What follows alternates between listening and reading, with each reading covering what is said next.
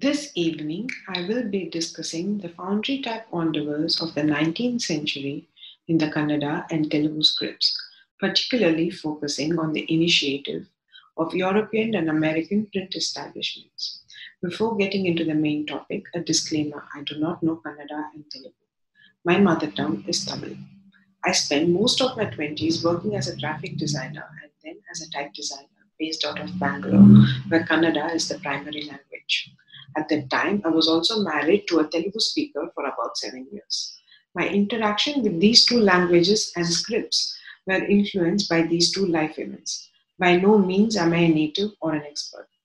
Let me start by introducing the basics of the Kannada and Telugu languages and scripts and the motivation for my research. Kannada and Telugu are two languages that are spoken in South India in adjacent regions. They are written using the Kannada and Telugu scripts respectively. These two scripts are also used to write some minority languages.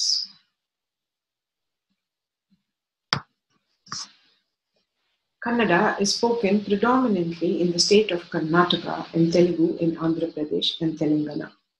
According to the 2011 census of India, Kannada is spoken by 44 million people approximately and Telugu by 81 million people. To give these numbers a perspective, the number of Kannada speakers can be compared to the population of Spain, about 46 million people, and Telugu to that of Germany, about 83 million people. Yet, similar to many other scripts used in the Indian subcontinent, Kannada and Telugu have a limited number of high-quality typefaces as well as academic literature from a type design perspective.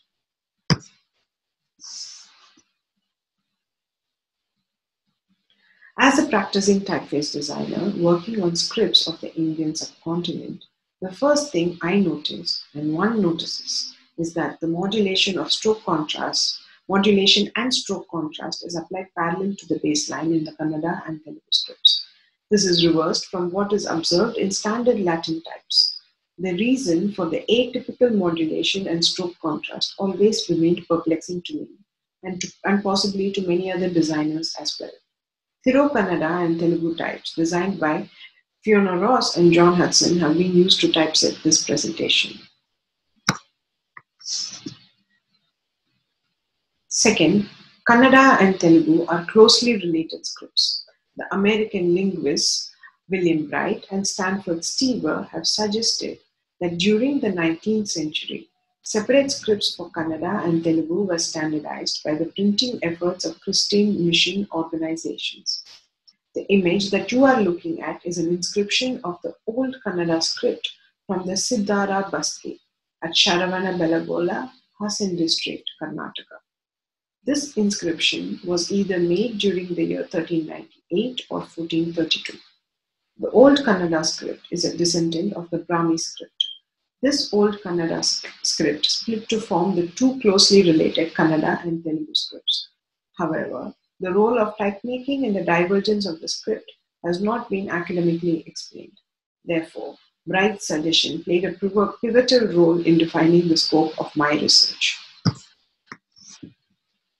The main focus question of this research was what factors from the foundry type period are responsible for shaping the typographic forms of the Kannada and Telugu scripts.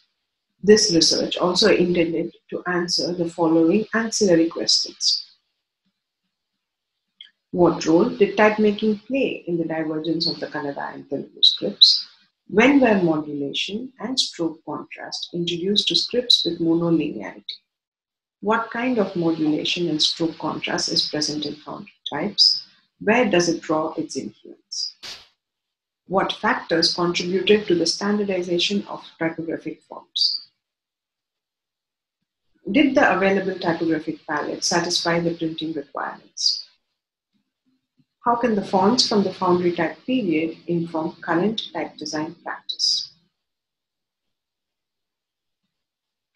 The time frame for my research was focused from the advent of typemaking in the Telugu script in 1800 by the East India Company to the turn of the century in 1900. The outbreak of the First World War and the ensuing Second World War obstructed missionary activity as the war diverted Western efforts. By the end of the two wars, the independence of the Indian subcontinent in 1947 saw Western colonizers and settlers leave the geographic region. These events, along with the change in type-making and typesetting technologies, limited the majority of the Western foundry type-making endeavours in the Indian subcontinent to that of the 19th century.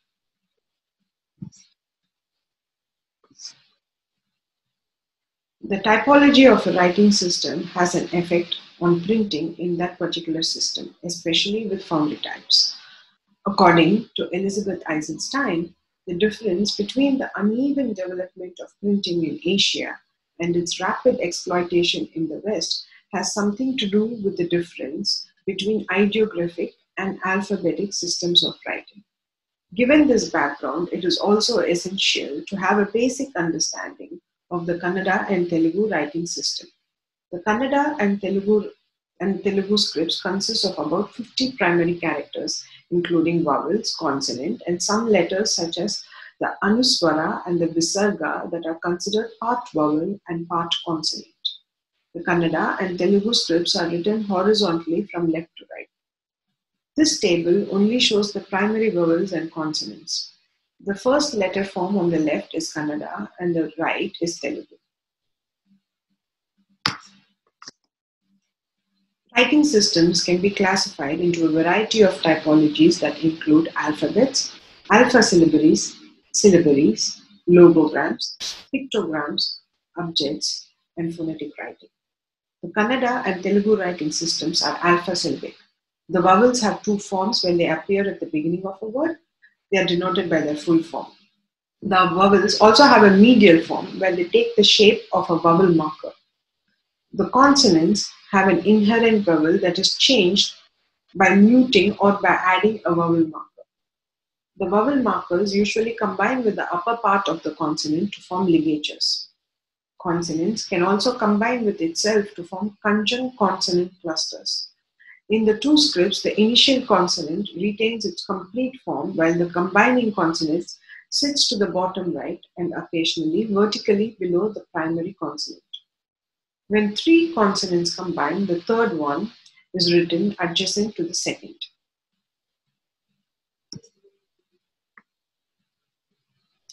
The primary difference between the Kannada and Telugu script is the shape of the top hat, highlighted in red. The horizontal line curving upwards placed on top of the base letter form identifies the Kannada script, while the top hat is a tick-like form in the Telugu script. Also, the formation of ligatures follow different rules. You might observe that some of the ligatures seem similar in their appearance, yet not so similar. The modulation and stroke contrast also distinguish the typographic forms of the Kannada and Telugu script, as the Kannada tends to gain more weight on the top than that of Telugu due to the presence of the prominent horizontal stroke. Printing in the Indian subcontinent was initiated by the Portuguese Jesuits, and it all started with pepper. The central portions of the spice trade were under the control of Arab merchants, and on crossing the Mediterranean, it was monopolized by the affluent Italian cities of Venice and Genoa. The exorbitant price of pepper led the Portuguese to seek a shipping path to India. Eventually, the Portuguese explorer Vasco da Gama found a sea route to India via the Cape of Good Hope, and the fleet arrived near Calicut in Kerala, India on the 20th of May, 1498. This discovery led to European ships sailing to Asian markets regularly with their primary goal as trade. According to the historian Albertina Poe, the Portuguese believed that their overseas conquests were not purely for trade but also had a genuine desire to spread Christianity. The Patriarch Designate of Abyssinia and 14 Jesuits and a printing press landed in Goa on the 6th September 1556. On arrival at Goa, they received a message from the Abyssinian emperor that he was no longer eager to receive the missionaries. This resulted in the first press being available at Goa. There was no urgent need for the press in the Indian subcontinent, since the Jesuits relied on political power to spread Christianity. Yet the first printing press was unwittingly at their disposal.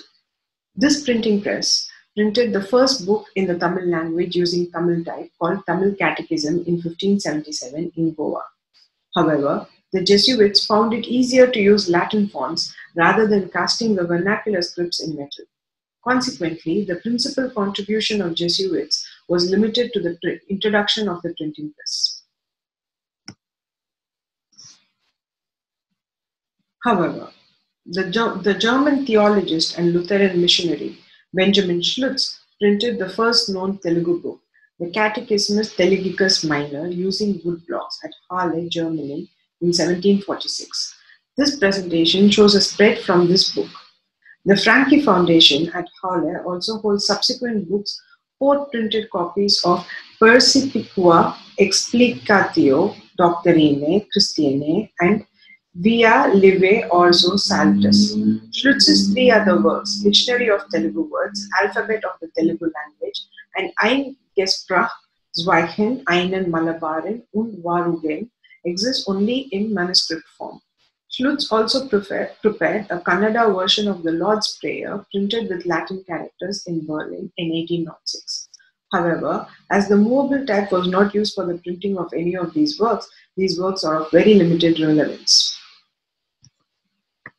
The first printed material using movable type in the Telugu script that I was able to find is about a column of Telugu text on the first page of the newspaper, the Government Gazette, dated Thursday, 1st April 1802. This type was punch cut under the supervision of Francis White Ellis, a civil servant of the notorious East India Company. In this talk, we will refer to this font as FET, abbreviated from Francis Ellis Telugu type. So, Ellis started as a writer at the East India Company in 1796. He ascended through promotions to the Assistant Under Secretary, Deputy Secretary, and Secretary to the Board of Revenue in 1798, 1801, and 1802.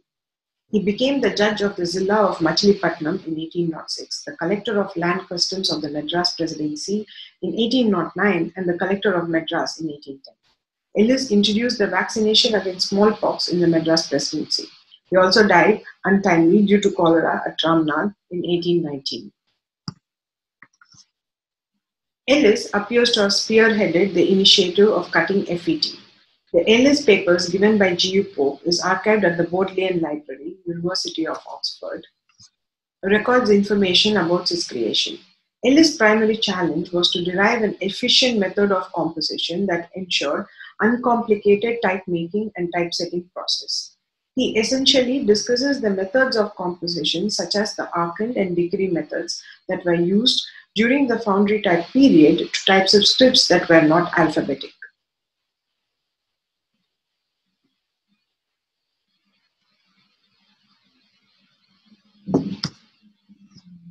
This image demonstrates the degree and archant methods of composition reproduced from Fiona Ross and Graham Shaw's book, Non-Latin Scripts from Metal to Digital Type.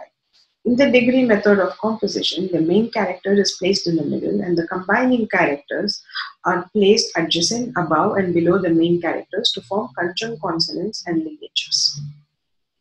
The Arkham system, on the other hand, uses kerning components with shoulders sticking out of the neighboring characters to form ligatures and conjunct consonants. Ellis used a combination of these two methods in the making of this Telugu type. His notes do not appear to be a conclusive record, rather it appears to have been his ideas on how to approach making the first Telugu metal type.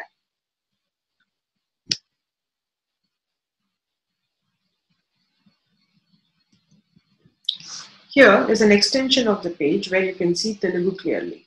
Financial records indicate that the total cost of the cutting of FET amounted to 10,004 rupees and 23 paise. Supplementary financial statements show that EIC incurred an additional price of 1,299 and 60 star pagodas in the cutting of FET. Remuneration was paid to 4 workers for unexplained labor and 6 workers were involved in filing and casting. Ellis also writes that one person was responsible for cutting the punches and the workmen were employed in casting the letters were common goldsmiths, locksmiths, little skilled in their art, not at all at typefolding. The Government Gazette used the FET type between the years 1802 to 1806. The writings of Ellis suggest that he intended to impose a measure of censorship by restricting the usage of FET. The font was reserved solely for the use of the EIC. The printer should not be allowed to use the type for their own account.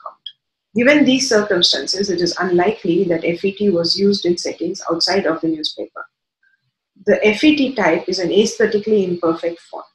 The lack of competence in the technique of cutting punches on Ellis's behalf and the workmen who undertook the task is evident in the final quality. The FET type was cut in a duress situation with the need to quickly interpret the written script into typographic forms by non-experts, directly impacting the quality of the finished font. Nevertheless, it is a significant font as it satisfied the mission of rendering the Telugu script as a foundry type and commenced printing in the Telugu script.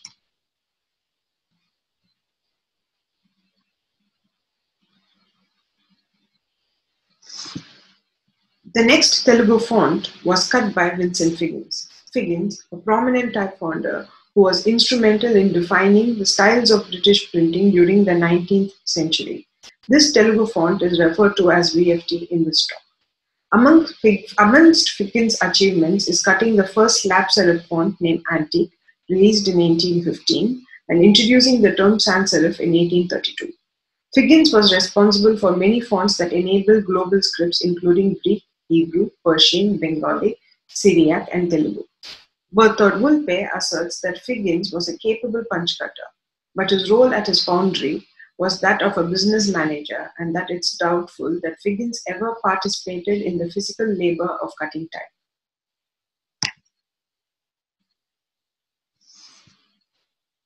Two printed type specimens of VFT, a 4-page specimen dated 1802, titled A Specimen of a Font of Telugu, typecast by Vincent Figgins, London, and the other is a sample of text setting that is undated, titled Specimen of Telugu, typecast by Vincent Figgins, London, are archived by a host today, the St. Bride's Library. The image shown here is an undated specimen of Telugu types cast by Vincent Figgins, and this picture is taken by Professor James Mosley. Figgins possibly procured able punch cutters to execute his projects. Two engravers named Perry and Edmiston frequently worked at his foundry. Another punch cutter, whose name was unknown but was referred to as the Black Man, also worked at the foundry. According to Wulpe, the identity of this man is not retrievable. No evidence indicates that Figgins procured different punch cutters to develop non-Latin types. Therefore, it is likely that VFT was cut by the Black Man Perry or Edmiston. Initially, in a letter dated 29th July 1800, Figgins estimates the cost of type founding of VFT to be about £500, covering the charges for 200 matrices, 1,000 types, and other additional expenditures in making of the font.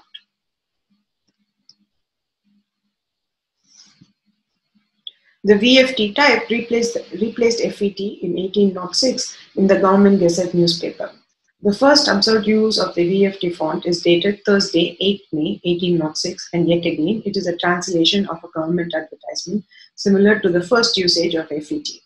The printing conditions in Madras appear different than that of London, and the overall reproduction quality of VFT is inferior in the newspaper edition compared to the specimens stored at the St. Bride's Library, especially as the type begins to wear.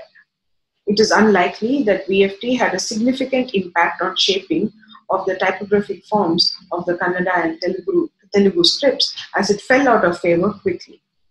The VFT type could have suffered considerable breakage, or despite the attempts by Figgins, the eventual method of composition could have still proven challenging for the Madras workmen.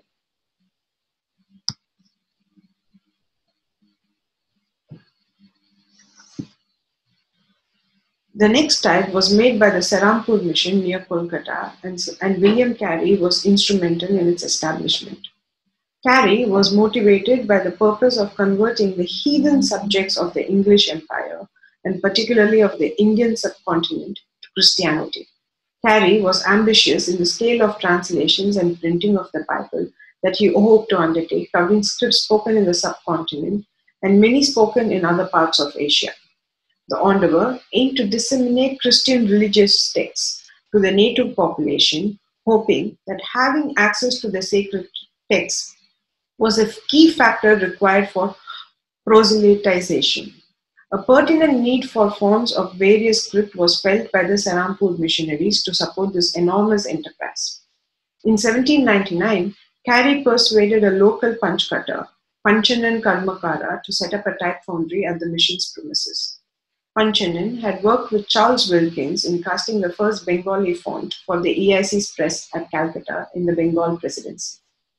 Panchanan appears to have been given a substantial role as the master type founder at the Serampore Mission Press. Panchanan worked for 3 years at Serampore Foundry and died while casting a font of Marathi in 1804. He trained several assistants, particularly Manohar Karmakara, who eventually married Panchanan's daughter and became his son-in-law. Manohar continued Panchanan's legacy by becoming the master type founder at Serampore and worked in this capacity for more than 40 years. By 1808, with the commencement of work on grammar books and translation of religious texts into the Kannada and Telugu languages, the Serampore missionaries found the need for fonts to print in the two scripts. The ministers considered purchasing Figgin's Telugu font VFT. As VFT only supported the Telugu script and enabled printing to enable printing in the Kannada script, an efficient solution of cutting a few additional punches as variants at the Serampore foundry was considered as an option. Eventually, as the Serampore mission often worked with cost constraints, they found that the pricing of VFT, £600 exclusive of metal and the additional expense of casting, expensive. William Watt speculated that the cost of casting a Telugu type at the mission's type foundry was about 2,000 rupees.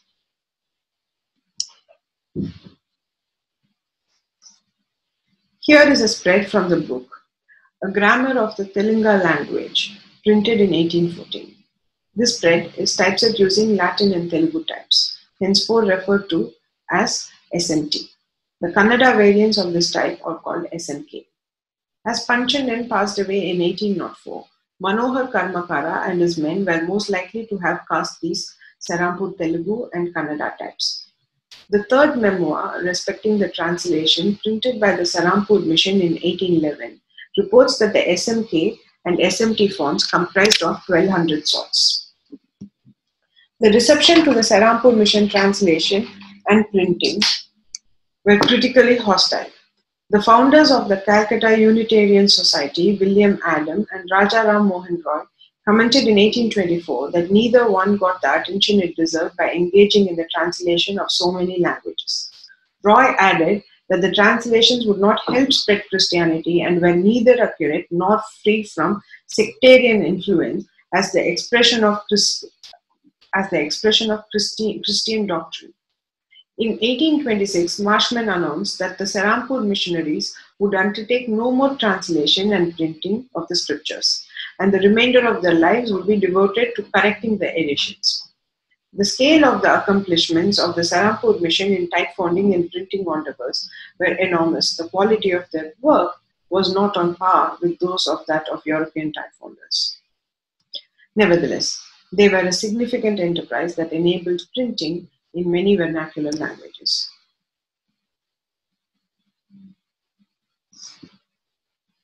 We go back to Francis White Ellis. Since the FET font, he went on to become responsible for many advances in academic practices in Orientalism during his time, making him a significant figure in the early 19th century. He was a member of the Madras Literary Society and the founder of the College of Fort St. George, established at Madras in 1812. Ellis was a senior member of the College of Superintendents from its founding until 1890 and was responsible for the curriculum and its growth. He was the first to suggest the Dravidian proof, a step-by-step attempt to establish that the Dravidian languages are interrelated and not derived from Sanskrit.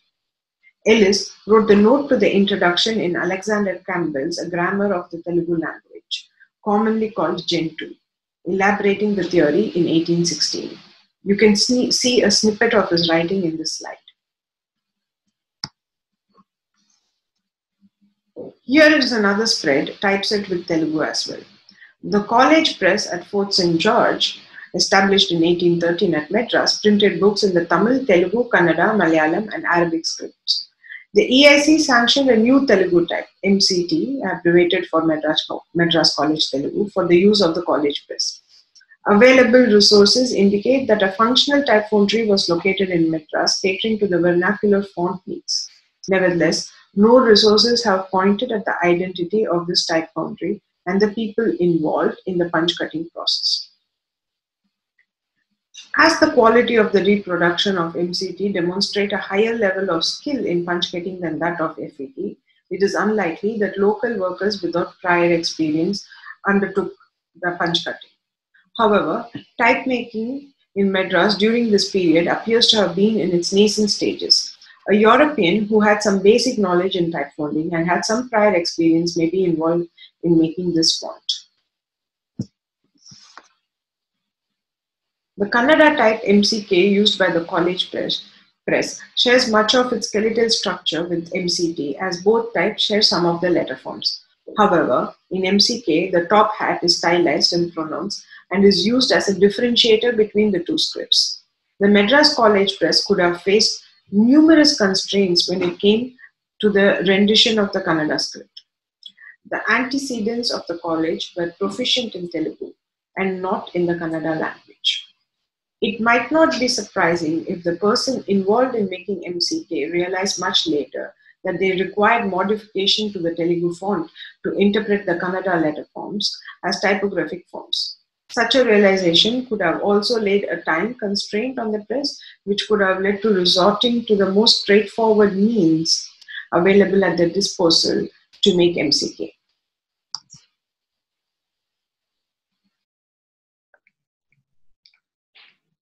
These four Telugu fonts, FET, BFT, SMT, and MCT, and the two Kannada types, SMK and MCK, constitute the early foundry type period. So, what can we infer from the above discussed types? The BFT type shows a higher level of technical skill in the consistency of the shaping of the letter forms, and the MCT type humbly follows with its quirks and inconsistencies. Comparing the FET and MCK types, FET being the first Telugu type cut in Madras and MCK the first Kannada type, are lacking in the above mentioned quality and are rather rudimentary in their construction. The Serampur mission types SMT and SMK appear to have been robust in construction, though sparsely used. The need to differentiate the scripts through the styling also appears to have been introduced during this period. Attempts to improve the functionality of types to ease the process of typesetting saw the methods of composition being in a state of flux. A combination of solid, Akhand, and degree methods of compositions were employed in order to arrive at an efficient solution that allowed ease of typesetting while at the same time reducing the wear of the types. The rendition of the Telugu script as typographic forms received a disproportionate significance as the language was spoken in Madras, the capital of the Madras Presidency. The Kannada script did not receive the same importance in the quality and quantity of fonts, and the number of publication is also much smaller.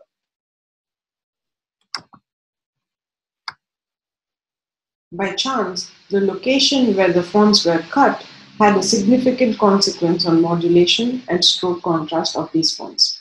The FET type has a very low stroke contrast. FET was influenced by the shaping of the letters as found in palm leaf manuscripts unintentionally.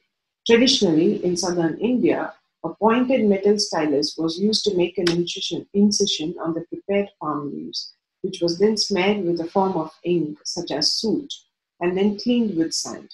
This method helped the ink to settle in the incised letters and make them visible. The letters had low modulation and stroke contrast. As the workmen who cut the types of FET were native to southern India, being goldsmiths and locksmiths, they did not have preconceived notions of the appearance of typographic forms. The lack of experience of the workmen meant they were influenced by the letter forms that they were most familiar with. Hence, as a natural progression, the typographic forms shared a semblance with the palm leaf manuscript forms. Bear in mind that during this period, sans serif fonts were not yet in commonplace. In comparison to FET, BFT was made in London by English punch cutters. The modulation in VFT is reminiscent of the dip pen, the de facto writing tool in Europe. Writing with this tool creates a stroke contrast and modulation that is perpendicular to the baseline. Kannada and Telugu written samples from the 18th and 19th century by Europeans, such as this folio in Planches de l'Encyclopédia Méthodique, 1780, by Denis Diderot and Jean Leronde d'Alembert, demonstrate the stroke gaining weight perpendicular to the baseline. The slide shows a part of this plate. Besides, in Europe, during the early 18th century, printing and paper-making developments led to the emergence of a higher stroke contrast trend. Typefounders demonstrated their skill by cutting fine hairline strokes known as the modern genre of Latin type. Figgins contributed to this growth by cutting types such as the Great Primer that catered to this trend. As the foundry attempted to exhibit its finesse, this high contrast and modulation could have found its way in the cutting of Telugu fonts. The ensuing types from the early foundry type period mimicked a similar modulation and stroke contrast like that created using European writing tools. While there are other findings regarding the details of the letter forms, due to the limited time available for this talk, I will not be delving into them.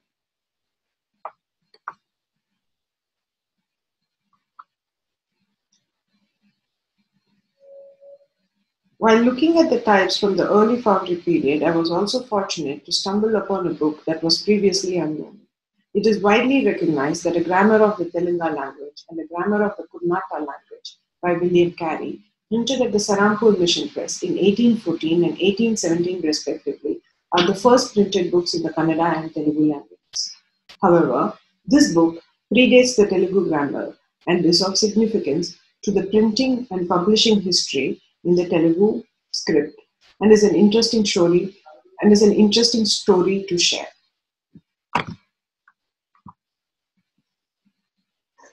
A significant event in English as well as Indian history was the establishment of the East India Company. Consequential developments in printing in the Indian vernaculars ensued under the influence of the EIC. According to the Indologist Graham Shaw, the EIC, in associating political power to its economic interests, found the need to print in the areas administered by it. During the first 100 years, EIC concentrated on trade in India. Eventually, the EIC changed from a trading company into an administrative agent and colonizing agency with broad powers granted by the British government. On 20th August 1639, Francis Day acquired Madras Patnam to access a port that would allow the approach to the Malaccan Straits. This event led to the founding of the city of Madras, currently known as Chennai. A year later, the EIC built Fort St. George in Madras and established a factory that later became the Madras Presidency. You are looking at a sketch of this fort. The EIC did not clearly state its religious policy, yet maintained a policy of neutrality towards Indian religions. Its primary interest was trade and profit, and therefore it tried not to combine commerce with Christianity. Once the EIC assumed territorial rights, it assured Indians that they would be allowed freedom of worship.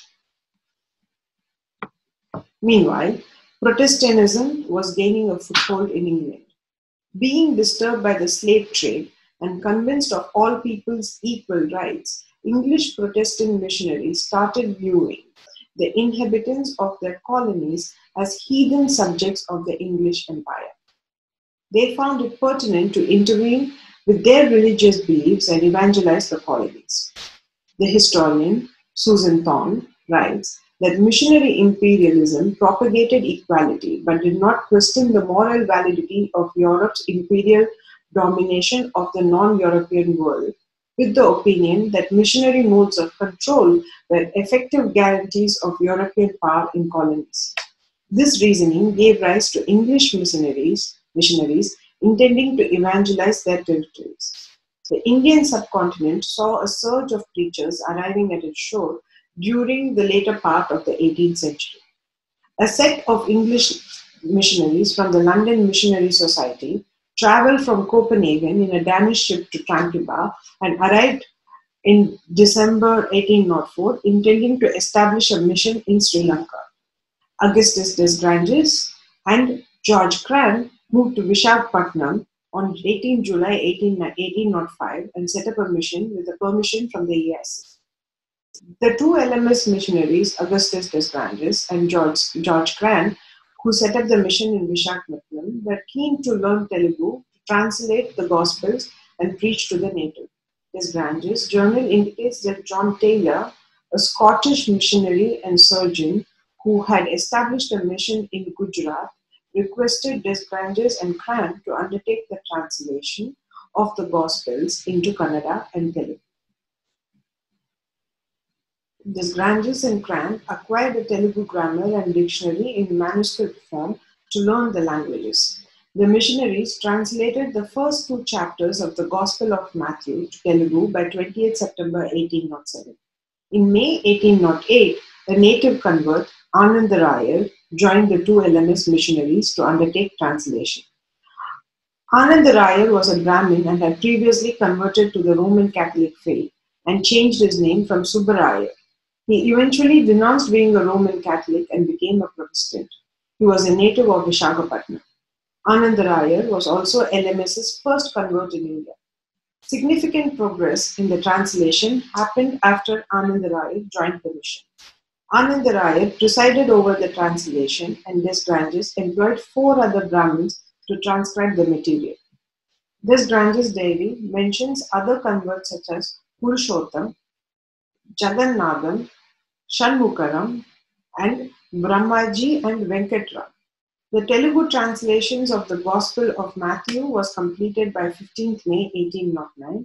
The Gospel of John was commenced on 6th September 1809 and the Gospel of Luke was completed on 16th June 1810.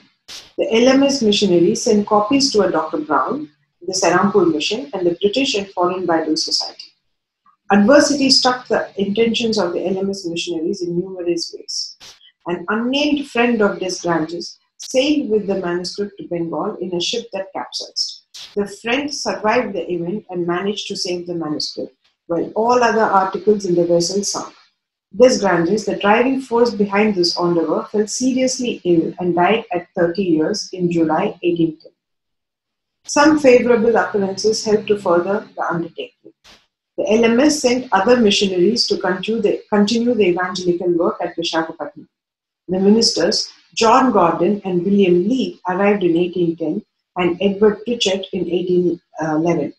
The VFBS granted £2,000 for the translation and printing of works in Indian languages for the year 1811 to 13.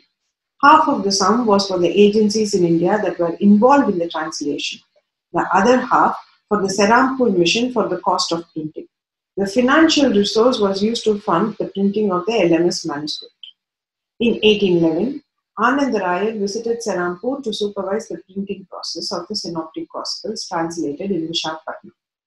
The LMS missionaries received a letter from Serampore informing that the Telugu types were not yet ready and received a specimen of the first chapter of St. Mark's Gospel. The missionaries made further corrections.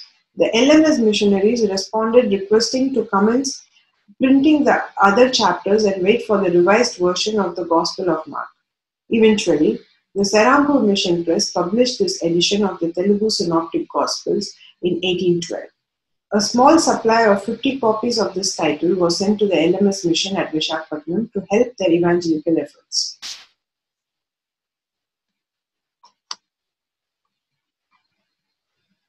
Three copies of this book are known to exist. The first copy is held at the British Library. This copy is dated, crediting the Serampore Mission Press as the printer. The British Library has restricted access to capture images of this book. According to Arani Ilan Kuberan, curator of South India collections, the British Library acquired the book on 12th November 1844. The second copy is held at the School of Oriental and African Studies. The title leaf and the date are missing, and it is listed as a generic Telugu Bible. A third copy is available at the British and Foreign Bible Society Archives, University of Cambridge. This copy has the title page intact. In March 1812, a fire broke out at the Serampore printing office, starting on a range of shells containing paper. William Ward attempted to salvage the material and save lives. The fire continued burning for 2 days. The fire destroyed types, furniture, paper, manuscript, and printed books. On Kannada and Telugu, 14 Telugu types, a manuscript copy of the Telugu grammar, and translated scriptures and published works in Telugu such as the New Testament were all consumed by the fire. The majority of the printed copies of the synoptic Gospels, apart from the 50 books previously sent to the LMS missionaries, were unfortunately destroyed by this fire.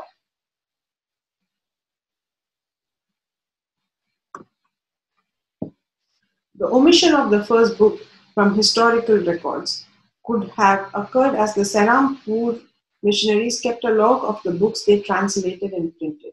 Still, they may not have reported the printing works that they undertook for other missions in their records. The survival of this book was possibly not anticipated, as the fire in the Serampore mission press is well documented academically. Usually, title pages of vernacular books printed in the subcontinent were bilingual or set in English and the vernacular script. However, in the case of this synoptic gospel, the title page of this book is printed entirely in Telugu. This slide shows an image of this title page. This choice could have made it difficult for later scholars to place the date for publishing this work. Two establishments were significant in the later foundry type period: the English type founder Richard Watts and the Kannada fonts of the Basel Mission Press. The fonts of Richard Watts were used by various Christian mission organizations such as the London Missionary Society's Bellary Mission Press that served the Telugu-speaking region, and the Wesleyan Mission, which was active in the Kannada-speaking region, while that of the Basel Mission was used exclusively by their presses at Mangalore. Richard Watts was a type founder based out of England, known explicitly for cutting the punches of numerous non-Latin fonts. Two type specimens are archived at the St. Bride's Library that showcases his Kannada and Telugu fonts. Here, you are looking at the Oriental and other types in 67 languages or dialects, principally prepared by the late Mr. Watts, and now in use in W.M. Watts's office, 1850. This specimen is undated, vertical in format, and claims to showcase fonts cast exclusively for the Oxford Press, and it's stamped T.B. Reed on the right-hand top corner.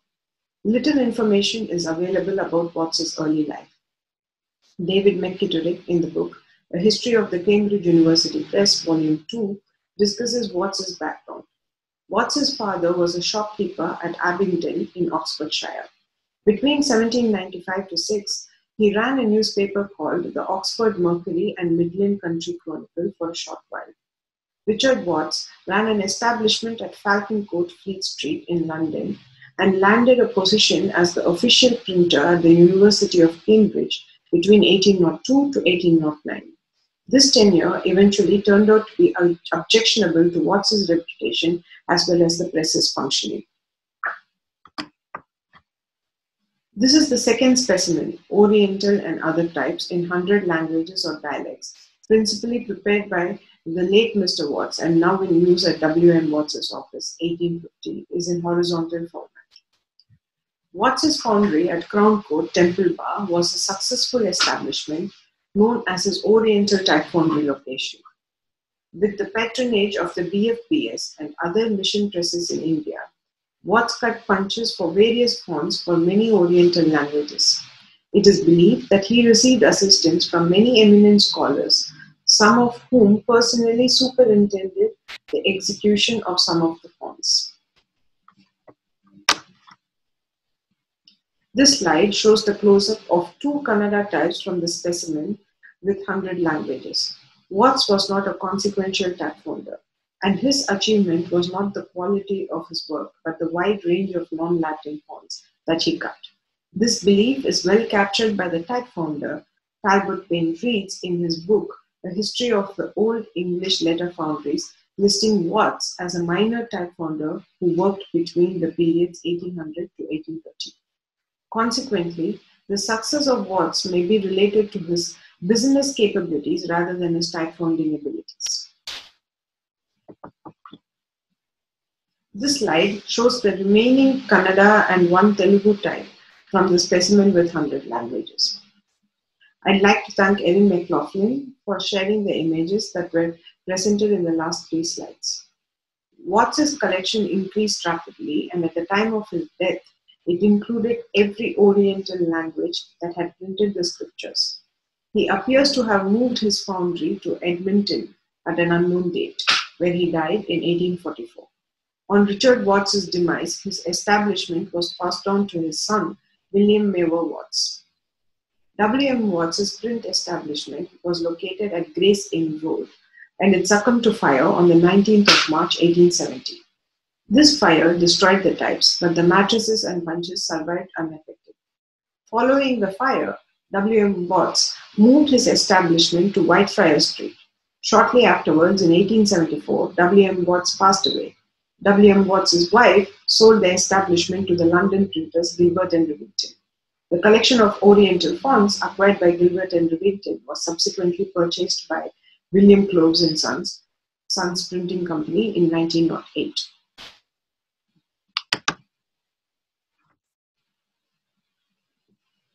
The Basel Missionary Society was one of the earliest European missions to use the EIC's updated religious policy of neutrality by establishing a mission at Mangalore, India in 1834. A significant focus of the Basel mission in the areas that it operated was to create employment opportunities for the people residing in that particular location.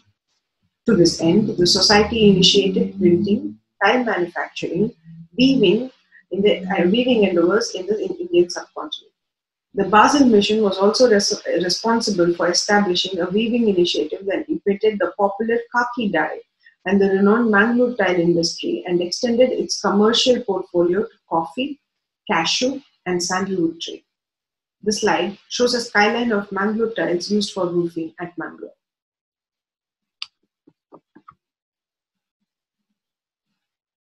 The Basel mission also set up printing presses and is credited for printing the first Kannada newspaper, shown on this slide, and several religious and school books. According to Graham Shaw, the Basel mission established 2 lithographic presses in Mangalore and Talassery to publish in the local languages Kannada and Malayalam respectively.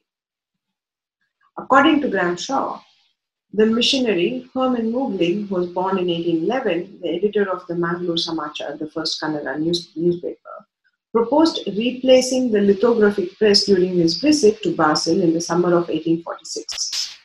Moogling was entrusted with procuring a press and initiating the cutting of the punches of new Kannada types. For the type requirements, Moogling visited Leipzig and Paris to consult the Asian scholars Julius von Mohl and Eugene Burnouf. The progress of this undertaking was slow, and the printer was only sent to India 5 years later.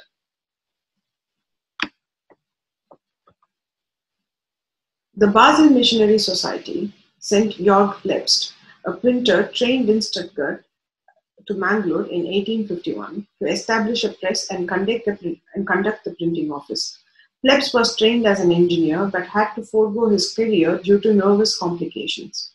Plebst served as an apprentice at a print establishment in Stuttgart and learned stereotype printing at the workshop of Freyer von Cotta, a friend of the Basel mission. He was responsible for preparing the workers and adapting 2 Kannada fonts cut in Europe, one too large and the other poorly built. The imminent need for fonts eventually led him to establish a type foundry as well.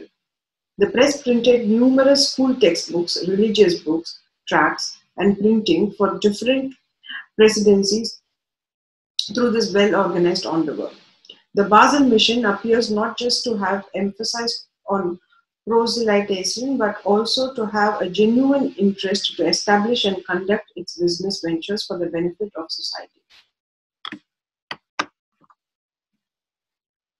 Now let's look at the 2 fonts that Plebst found unsatisfactory.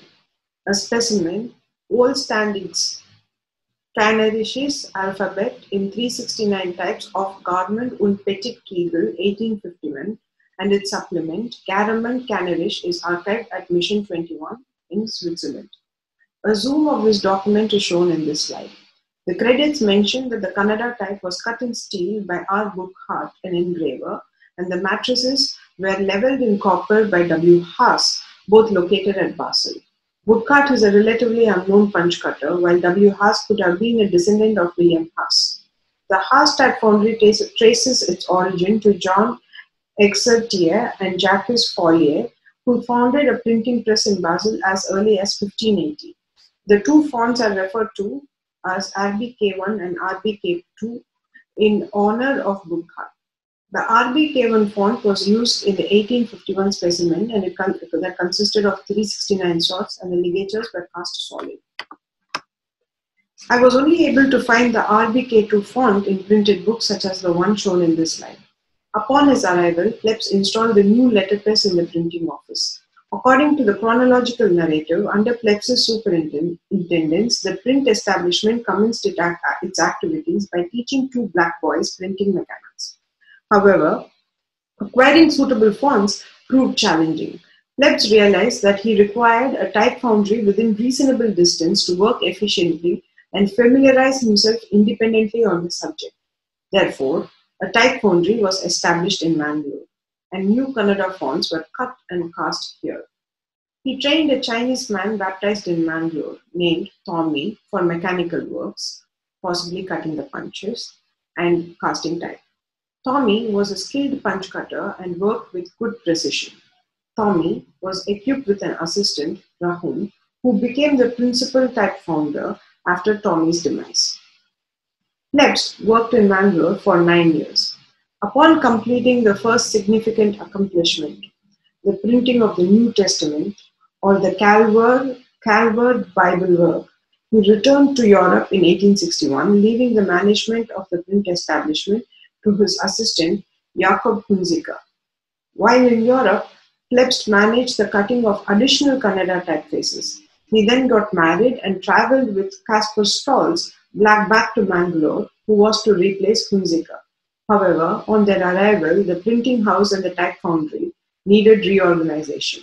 Their activities were being extended with the installation of a new rapid press, establishing a casting unit, commencing stereotype printing, and an intention to print in the Malayalam script. Therefore, all three worked at the establishment.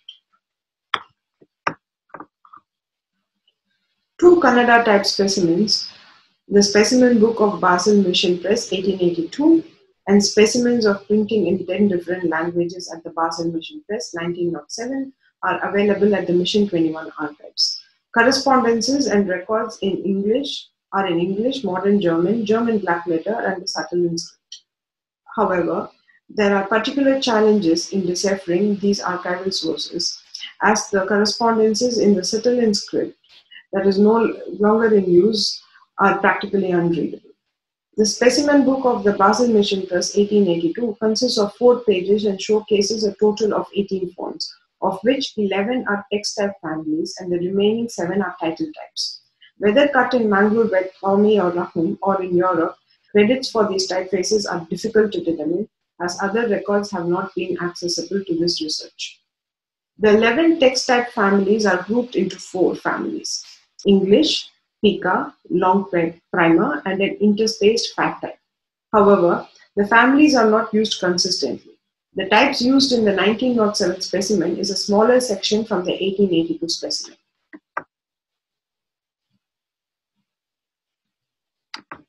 You can see the rest of the 1882 specimen here.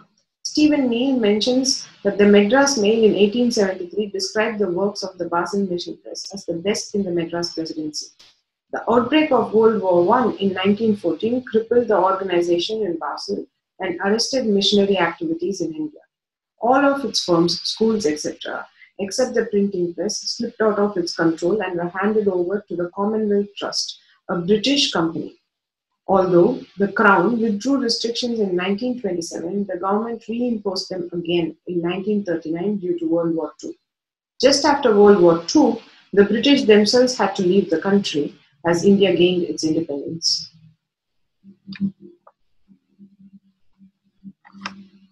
The American Baptist Mission sent S.S. Day and his wife, their first missionaries, to Vishakhapatnam in 1836. They established a Telugu mission in Nellore in 1840.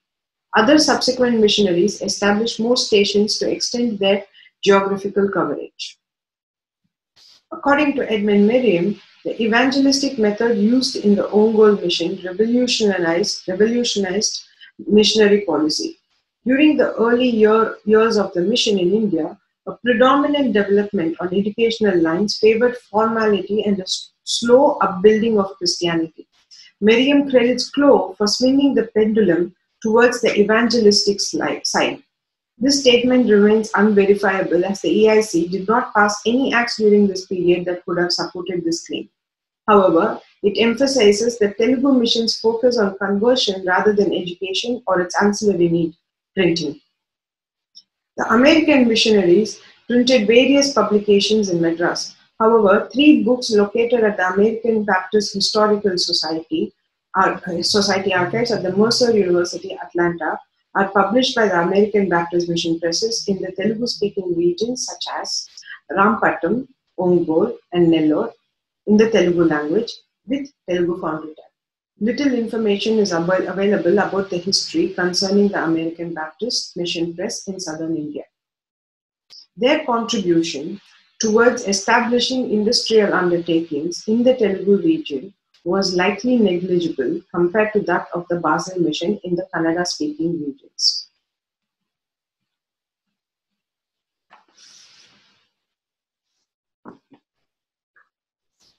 So, what did we see overall? When it comes to modulation and stroke contrast, a noticeable feature of the later foundry type in the Kannada and Telugu script was its introduction that was parallel to the baseline. Richard Watts's Kannada types are the earliest fonts punch-cut in this style. The Basel mission punch-cut an eclectic collection of Kannada fonts in varying sizes and varying degrees of modulation and stroke contrast. In the Kannada types punch-cut by Burkhardt at Basel, the modulation and stroke contrast is not very pronounced and is parallel to the baseline. These 2 fonts were not hallmark of Basel mission's Kannada typography. Under Georg Plebs's supervision, the width and breadth of Kannada type collection grew, and it comprised of multiple families that have stroke contrast and modulation applied parallel to the baseline. The Islamic influence in the culture, politics, and socio-economics of southern India is often unduly overlooked. The Mughal Empire ruled areas of the Indian subcontinent between the 16th to mid-19th century AD. The Mughals were Mongol elites assimilating into the Turkic population and adopted Islam and the Turkic languages while maintaining Mongol political and legal institutions.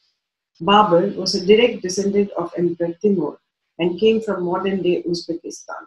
During Aurangzeb's rule of 49 years, he expanded the Mughal territories to its greatest extent.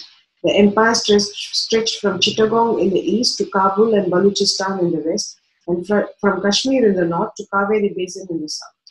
In medieval southern India, parts of the Kannada and Telugu-speaking regions were governed by Muslim rulers. The Bahmani Sultanates were one of the earliest Islamic kingdoms in South India that governed parts that spoke Kannada and Telugu languages. The Deccan Sultanates were eventually annexed into the Mughal Empire during Aurangzeb's rule. It split to form the 5 Deccan Sultanates of Ahmednagar, Berar, Bidar, Bijapur, and Golconda. Other rulers such as the Nizams of Hyderabad and the Mysore Kingdom of Hyder Ali and his son, Tipu Sultan, were notable Muslim dynasties of southern India. The architectural buildings, Gol Gumbaz of the Bijapur Sultanate and Charminar in Hyderabad of the Golconda Sultanate, are reminiscent of this period. Writing on paper with Islamic calligraphic pen appears to have been known and possibly practiced under Islamic rulers. For instance, affluent Muslim collected the Murakka, an album containing miniature paintings and specimens of Islamic calligraphy, which was compiled to the owner's taste. You are seeing a sample on the slide. The earliest Murakka consisted only of calligraphy.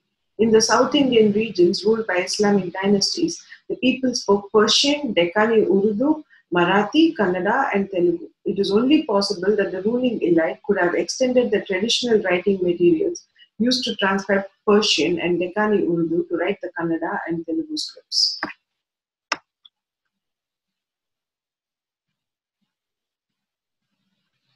The British Library archives a collection of Kannada documents awaiting identification dated between 9th November 1826 to 19th October 1833. The handwritten letter forms found in this file show varying styles and levels of stroke contrast parallel to the baseline, especially in the outstrokes that extend to the ascender and descender spaces, created by using the quill pen on paper. As the Kannada and Telugu scripts have curly letter forms, adding weight to the outstroke naturally produced horizontal stress. This horizontal stress would have shaped the styling of the Kannada and Telugu letter form similar to that of the Nastaliq script, frequently used to transcribe Deccani Urdu, the language used by the Islamic dynasties. Experiments with writing the Kannada and Telugu script using these writing materials give rise to letter forms with modulation and stroke contrast parallel to the baseline. Therefore, it is possible that the modulation and stroke contrast was the result of writing with Islamic writing tools that was prevalent in that region.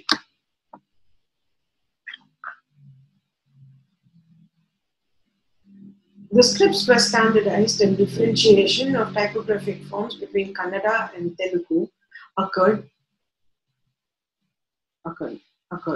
Different handwriting styles were prevalent during the early part of the 19th century.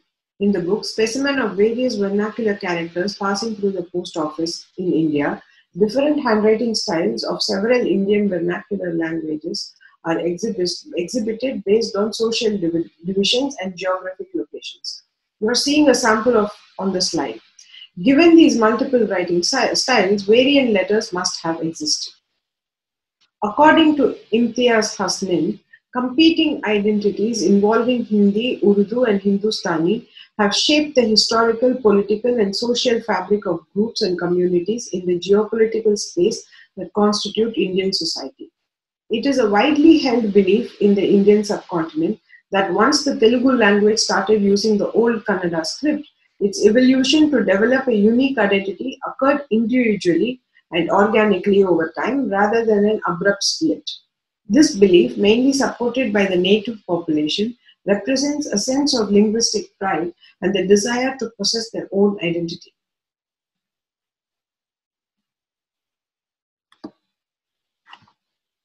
The typographic interpretation of the top hat appears to have evolved organically through the first half of the 19th century. No apparent difference between the two scripts is observed in the 18th and 19th centuries in written forms. The college at Fort St. George possibly introduced the detail as the flattened Kannada-specific top hat style is not observed in manuscript form before the Madras fonts. As the college consisted of scholarly elite and was responsible for many advancements, including introducing new vowels, a deliberate decision could have been made to differentiate between the Kannada and Telugu scripts by styling the top hats differently.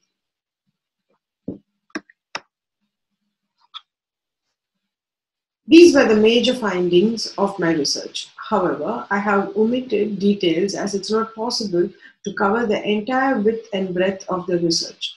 I'm humbled that so many of you joined this talk, and I thank you for taking the time to attend this talk. I hope I told an interesting enough story. I'm happy to answer any questions that you may have.